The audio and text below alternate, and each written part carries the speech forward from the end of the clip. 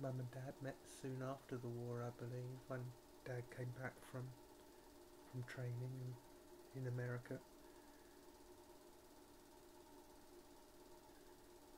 Dad actually went with, or it was a blind date, I think. I think he was supposed to be with the friend that she was with, but his mate ended up with the friend, and then these two ended up together, and they pretty much never looked back after that, as far as we could work out. The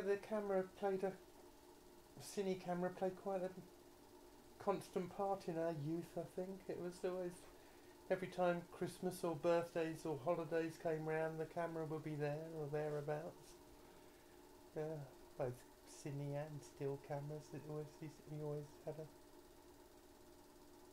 a flair, I think, for it, and certainly enjoyed it. Obviously, as you can see from some of the clips, he usually ended up setting up some ridiculous little scenarios, like throwing a stick out into the water, and then he'd pretend to be a dog and go and chase the stick and bring it back out of the sea, or things like that. It was just, but yeah, it was just Dad through and through. He had no qualms about making a fool of himself on camera, and the only problem there was usually he expected the rest of us to do the same. Yeah.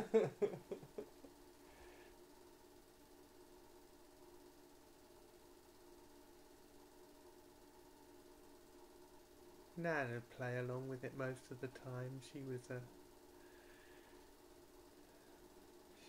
was his model, I suppose, a lot of the time, and he was always making her get into positions and doing things which I don't know if she actually really wanted to, but she would play along with it, and she was always there, and she always had a smile for the camera when it was needed. Yeah. I think that was her fixed screen. Olive was one of her names at one point. We used to call her, because as soon as the camera turned on her, the smile would appear.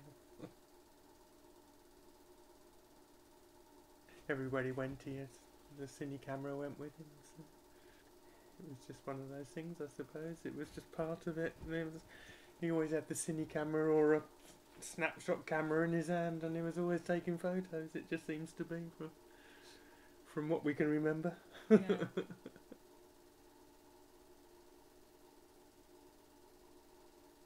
Looking back on it and looking at the things that we've done, and knowing that they were set up there, are just great to watch and great to be able to look back on and remember.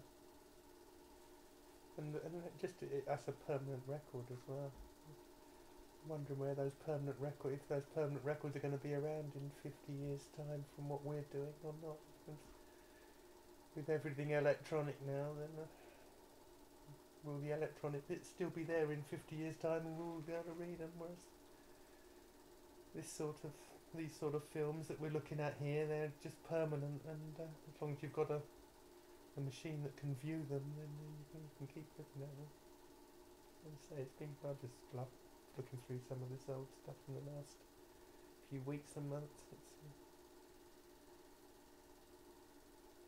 some great memories there.